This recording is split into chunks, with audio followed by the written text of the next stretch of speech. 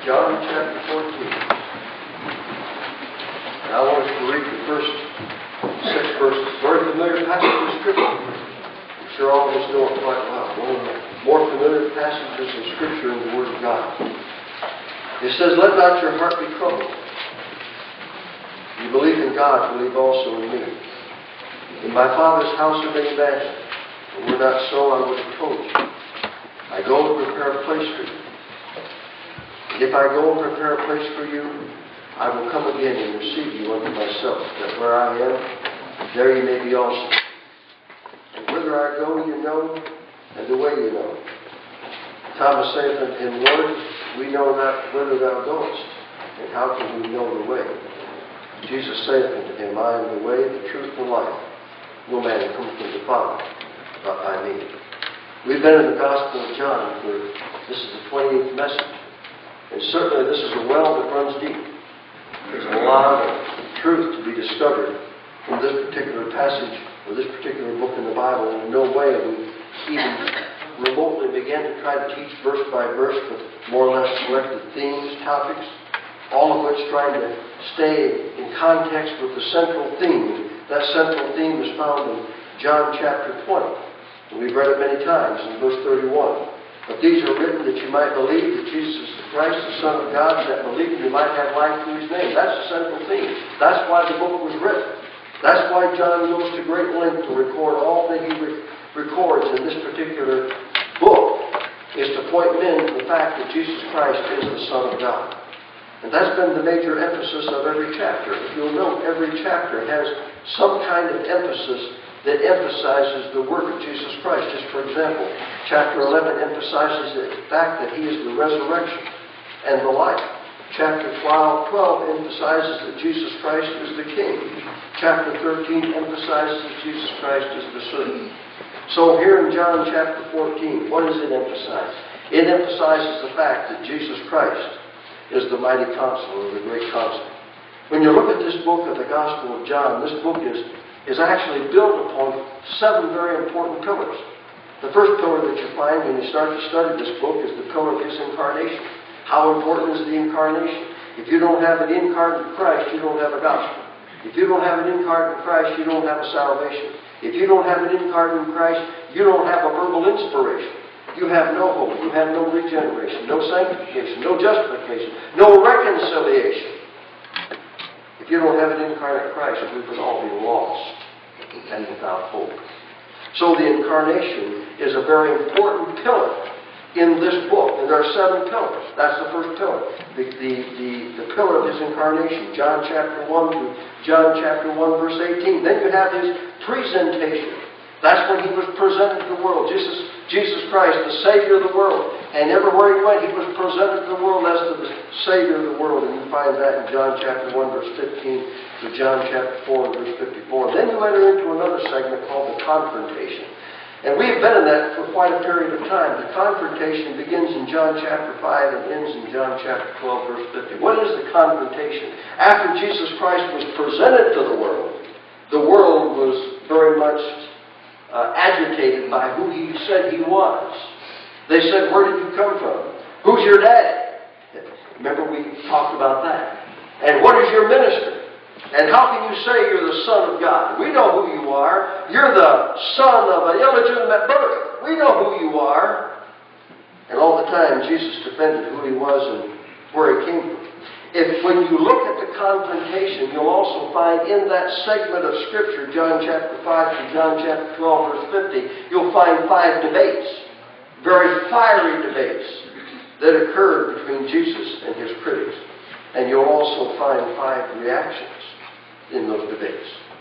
Then we entered into a segment called the instruction. And that's where we are right now, John chapter 13 to John chapter 16. Is that important? Yeah, it's important.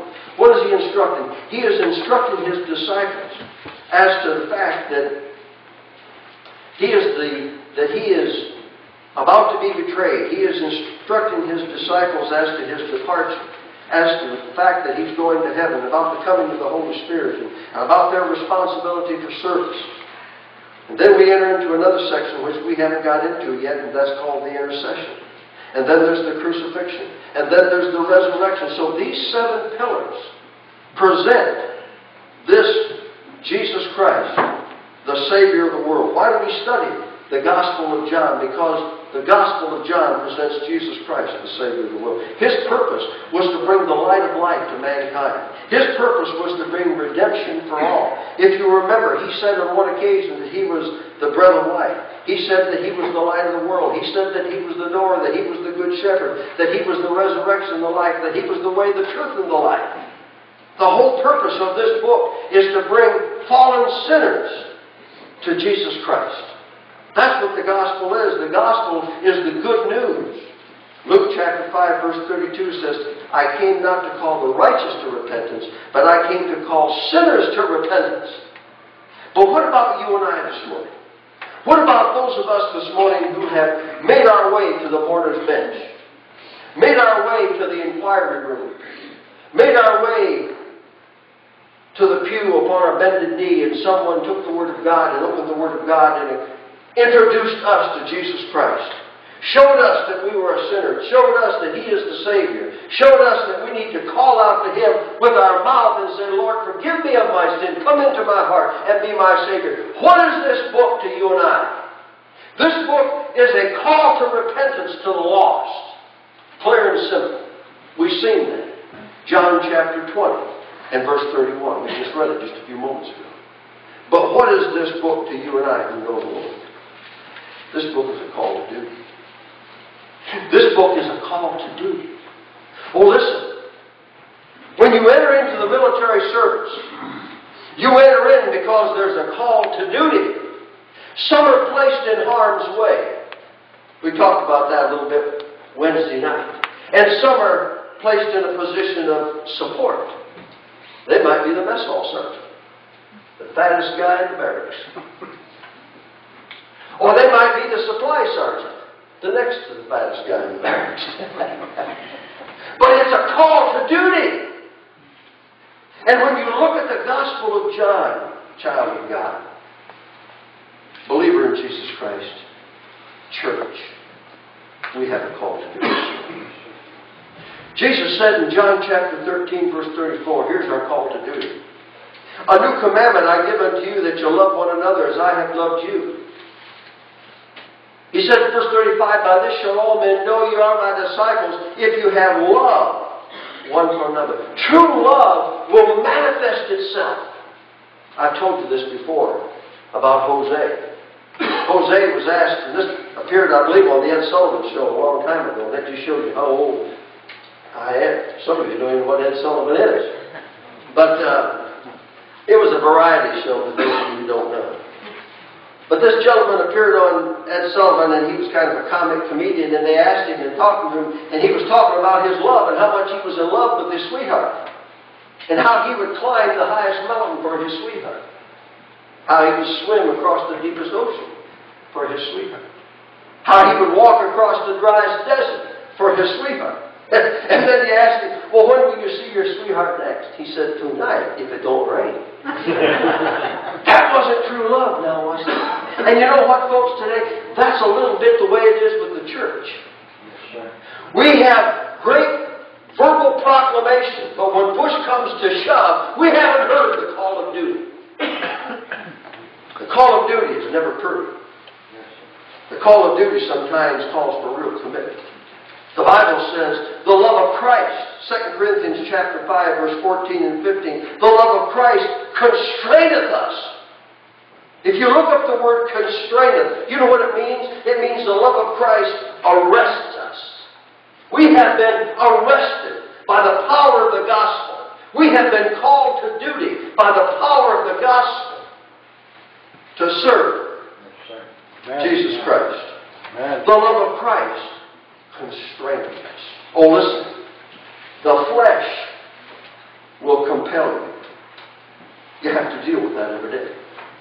The world will compel you. But if you have been arrested by Jesus Christ, as was the Apostle Paul, because he said, I am a servant of Jesus Christ. We've been studying the book of Jude.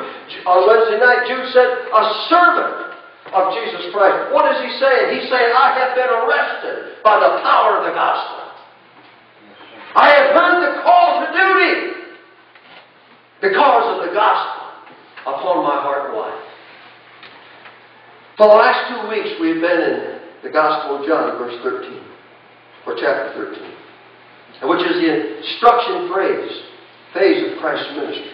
Christ is instructing His disciples. They're going to be the ones that are going to have to carry on in His absence. When we come to church in the morning to worship the Lord, we come here to be uplifted. We come here to worship the Lord. We come here to learn how to better serve Him. Because we know that one day, we're going to hear the call to duty. Someone's going to come to us and say to us, will you take this Sunday school class? Will you work here in this particular department? Will you help out here? And we are in the process of learning, and that the learning begins in Sunday school. And by the way, if you haven't been to Sunday school, we invite you to come to Sunday school. Amen. You'll have a great time in Sunday school. If you haven't made it a point to get up and be here at 9:30, make it a point to get up and be here at 9:30. Amen. We'll have a great, great time. And as we study the Word, that carries over into our worship service. Listen, with the passing of time, a generation comes and a generation goes. I got some pictures to home that was given to us of some of you when you were many years back.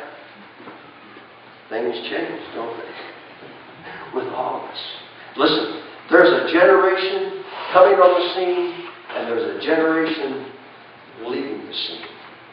What are we to do? The generation that's leaving the scene needs to be trained in the generation that's coming on the scene. The Apostle Paul trained Timothy. Jesus trained His disciples.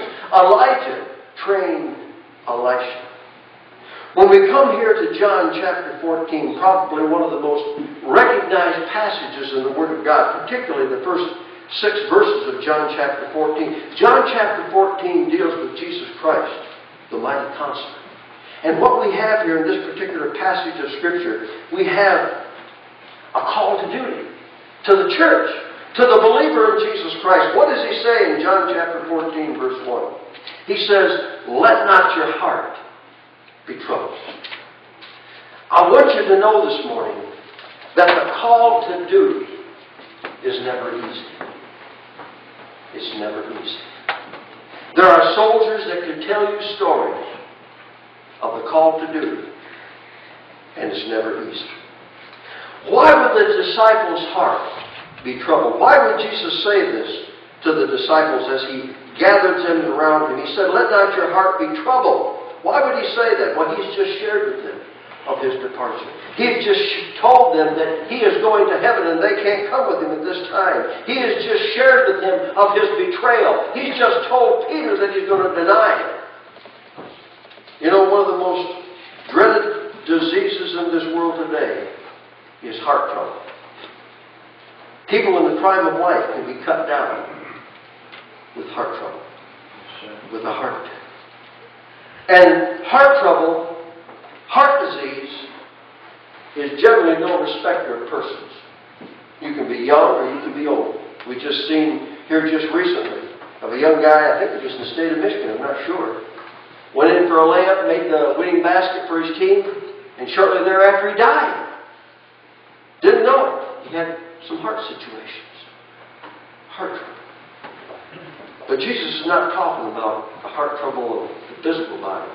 He's talking about the heart trouble of the spiritual life, the spiritual heartache. How many this morning whose heart is broken? Jesus said, let not your heart be troubled. Why do we have broken heart? Why do we have a burdened heart? A burdened heart can come because of a failed marriage. A burdened heart can come because of a wayward child. Maybe you've never experienced it. Maybe you've never experienced having a wayward child. Sometimes God allows us to go through that trial, that test in our life. A lot of people see it as all cut and dry. You bring them to church, you bring them to Sunday school, you set them under the teaching and preaching of the Word of God, you have a devotional time, they ought to grow up, act right, talk right, smell right, do right. Sometimes they don't always do that. Because they're a free moral age and they can do what they want to do sometimes. They will be held accountable for what they do. Maybe you're this morning a parent with a broken heart.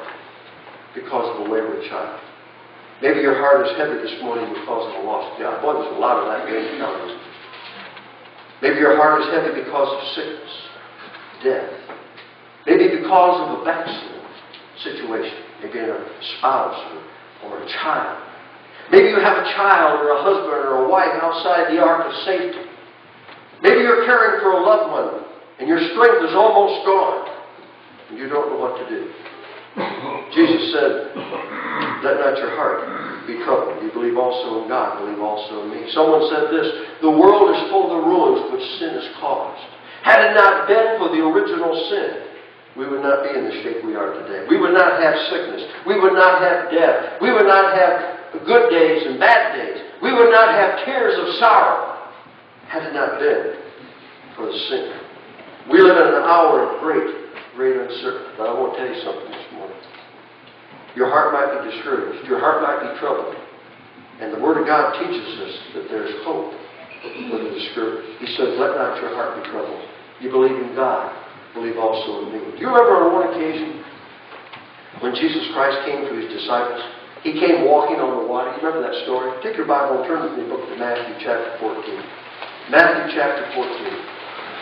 Notice what it says in Matthew chapter 14 and verse 25. It says, in the fourth watch of the night, Jesus went unto them, walking on the sea. Now, if you go back to verse 24, it says, but the ship was now in the midst of the sea and tossed with the waves, for the wind was contrary. So here it was, the fourth watch of the night. Verse 26. And when the disciples saw him walking on the sea, they were troubled, saying, it is a spirit. And they cried out for fear. But straightway Jesus spake unto them, saying, be of good cheer, for it is I. It is I, be not afraid. And Peter answered him and said, Lord, if it be thou, bid me come unto thee on the water. And he said, come. And when Peter was come down out of the ship, and walked on the water to go to Jesus, but he saw that the winds were boisterous, he was afraid, and beginning to sink, crying and saying, Lord, save me. And immediately Jesus stretched forth his hand, and caught him, and said unto him, O thou of little faith, wherefore dost thou doubt? You know, as we look at this passage of Scripture, we have a tremendous lesson for us this morning. Our heart is going to be burdened from time to time. Our heart is going to be heavy from time to time. Our pillow is going to have tears on it from time to time as we lay our head upon our pillow at night. What do we need to do? The very thing that Peter did. We need to look unto the Lord. And we need to keep our eyes upon the Lord. We need to keep our eyes upon the Lord, because with the Lord there's hope for the hopeless. There's strength for the weak. We need to keep our eyes on the prize that is before us. We need to be reminded that the darkest hour is just before the dawn. If we would study the book of Ephesians, as we've been studying the book of Ephesians in the Pathfinder class, we find that in the book of Ephesians, the Apostle Paul admonished the church in the book of Ephesians not to think and act like the lost world does. Paul goes to great length in the book of Ephesians, particularly in chapter 4, not to admonish the church, not to act and think in the vanity of their minds. It's so easy to look at the world, how the world makes decisions, how the world solves its problems, how the world medicates its broken heart. But as a believer in Jesus Christ, we need to be admonished to look to the Lord. Because it's as we look to the Lord, it's then that our heart will be medicated. It's then that we'll find strength. It's then that we'll find hope, that we'll find encouragement.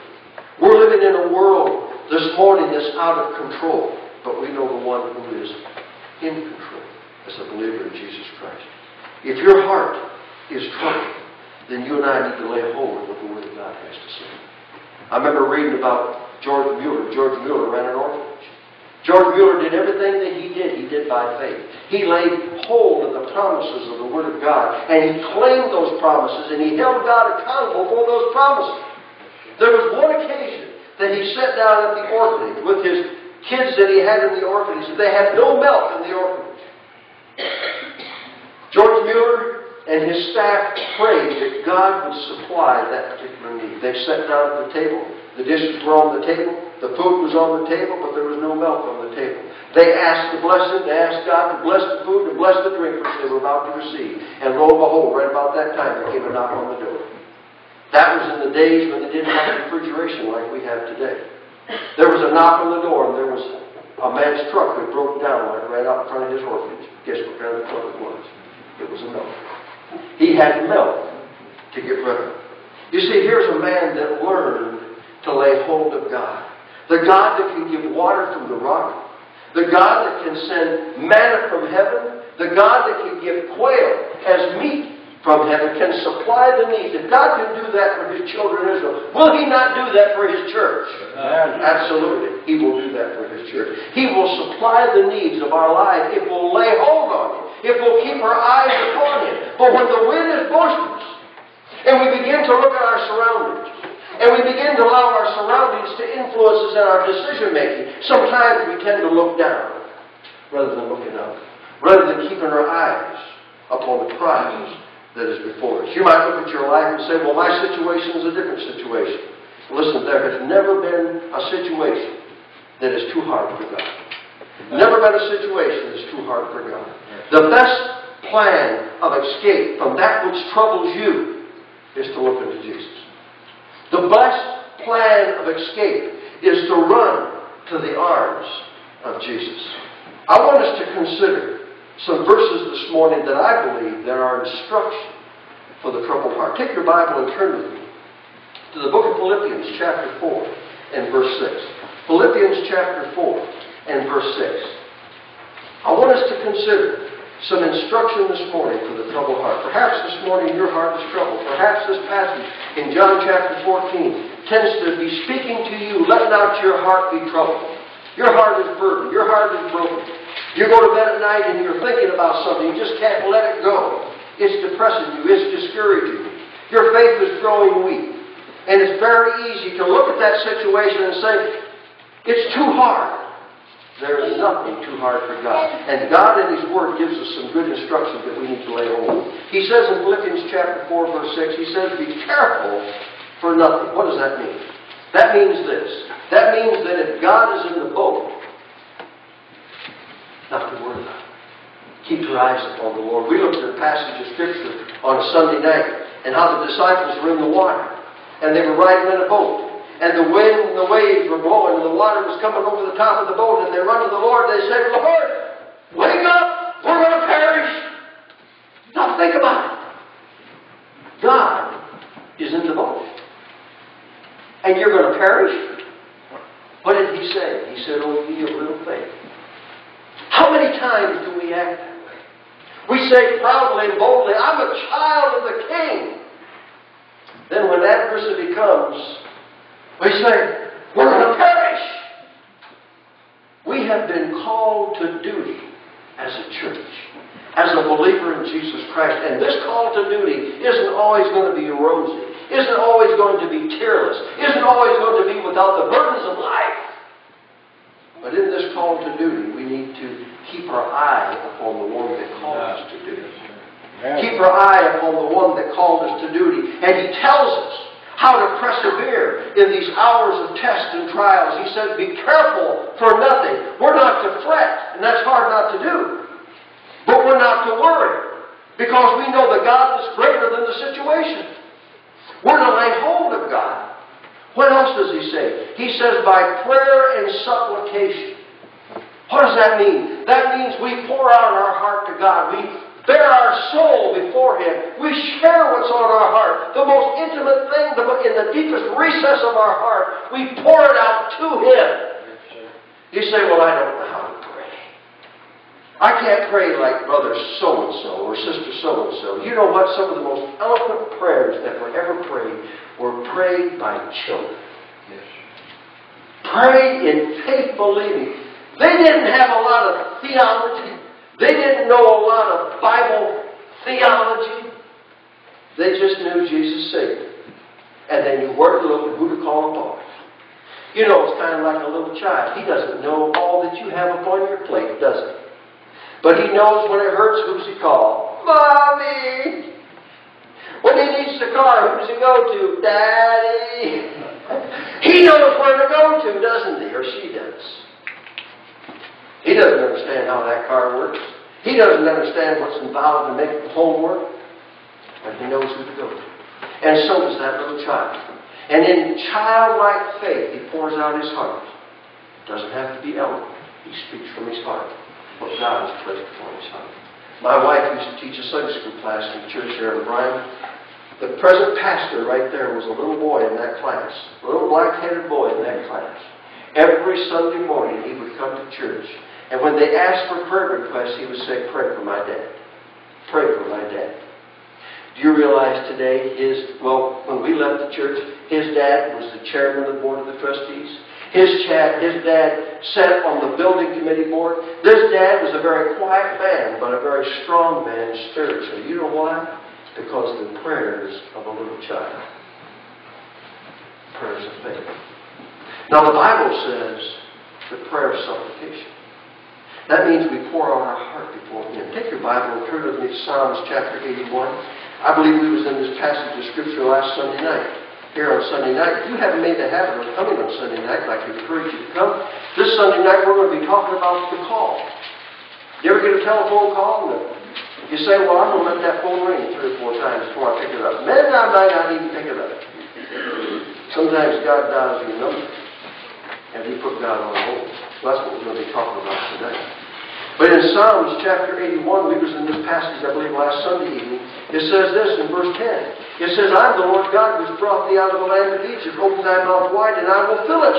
What's He saying? He said, I'm the God that brought thee out. What did God do for the nation of Israel? He gave them water from the rock. He gave them manna from heaven. He gave them quail. He said, if you have a need, open your mouth wide, and I will fill it.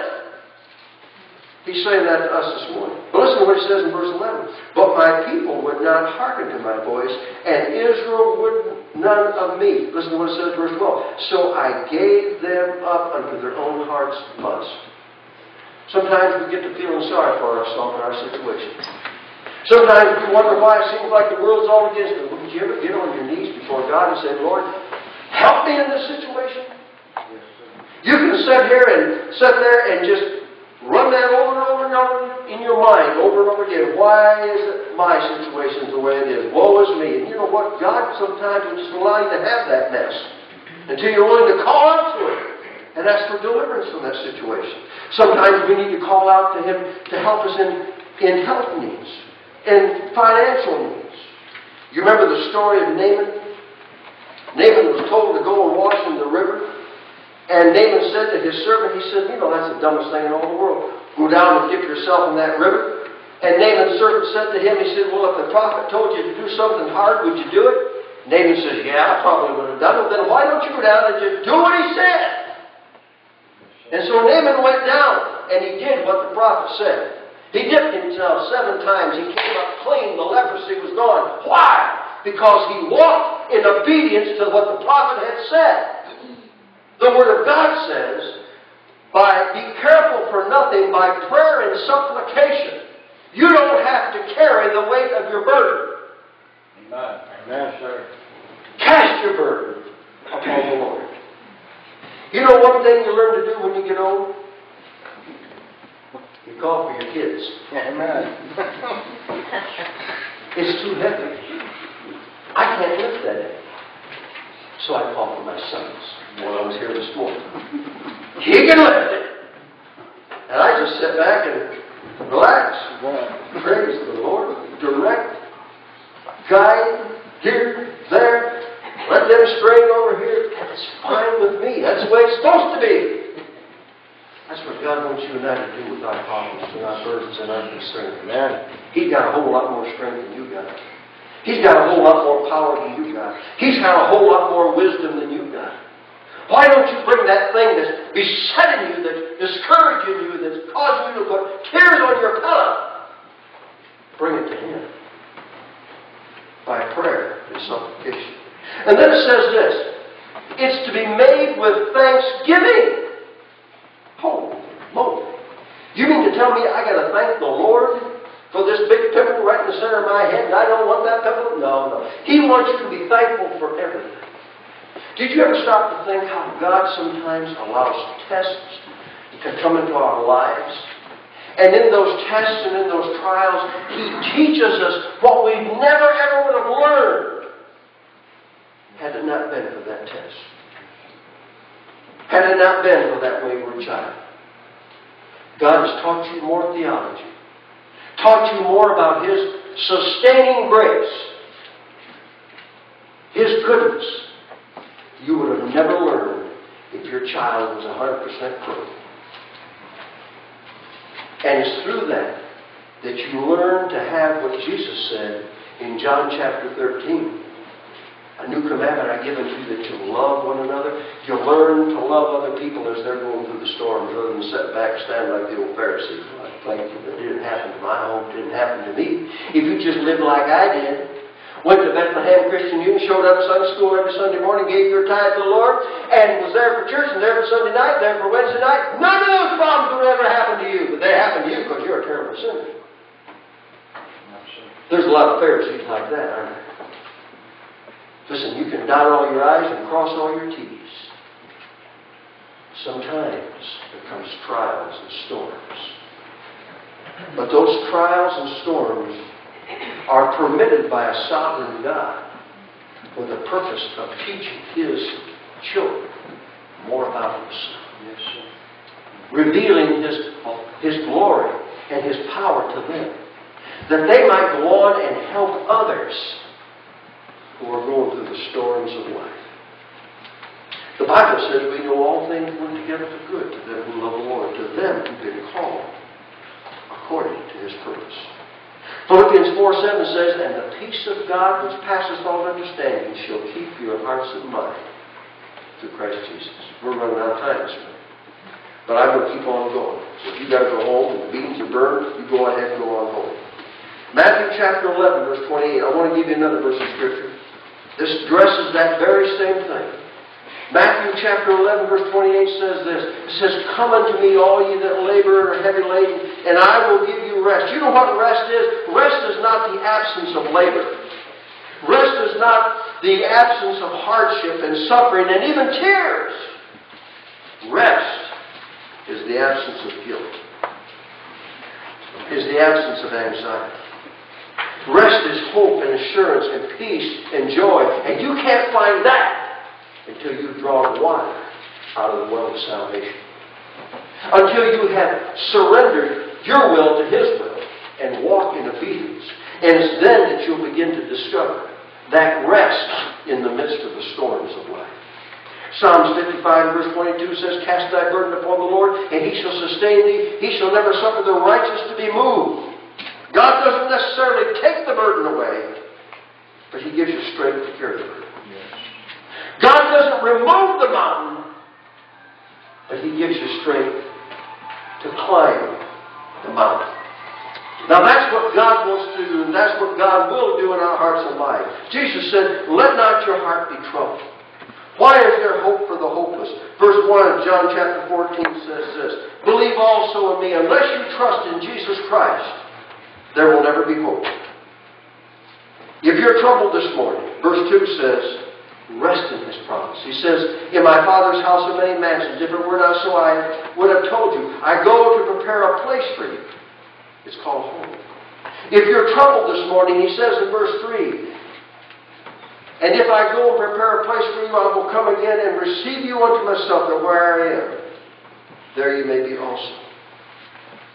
Soldiers are wounded on the battlefield from time to time.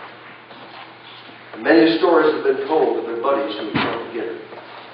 I want you to know that Jesus Christ is coming back again for His church. Amen. We have been called to duty.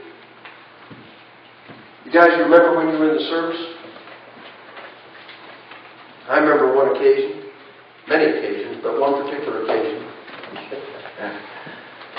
The officer of the day walked into the barracks.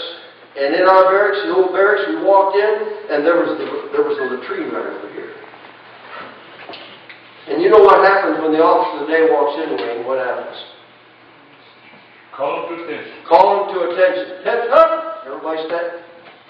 Not the prettiest sight in the latrine. When the officer of the day walks by the latrine, you kind of know where I'm going, don't you? You know what he says?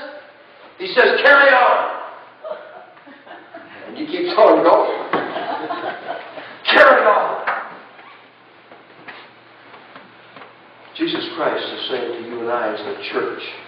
We have been called to duty. And there will be tears, and there will be suffering, and there will be hardship. He says, carry on, my child. Why?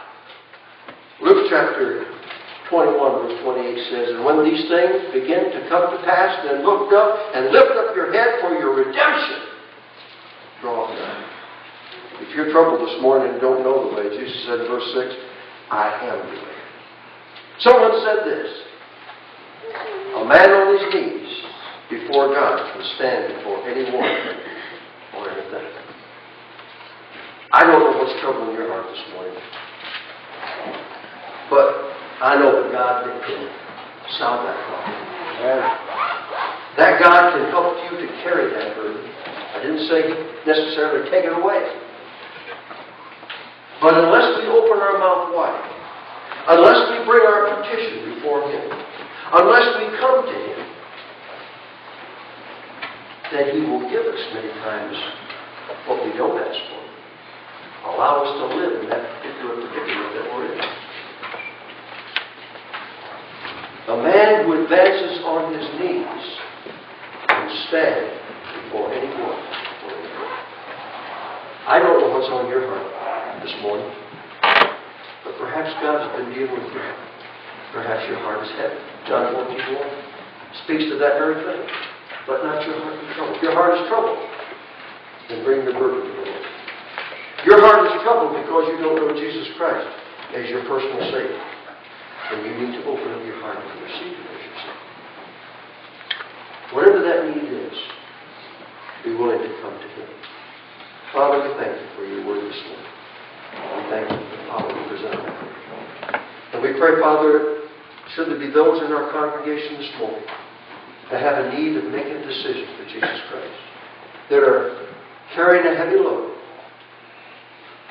that need to cast that burden before Your throne, I pray that the Holy Spirit this morning will give great liberty for Your people to look to Jesus, to keep their eyes upon Him by coming to Him, by surrendering to His will, and bring their petition before His throne.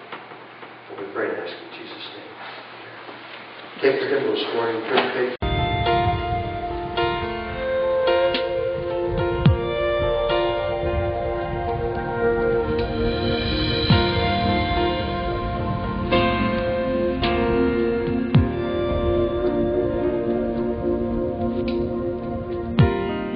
All you had to do was raise your hand and speak the words, peace be still,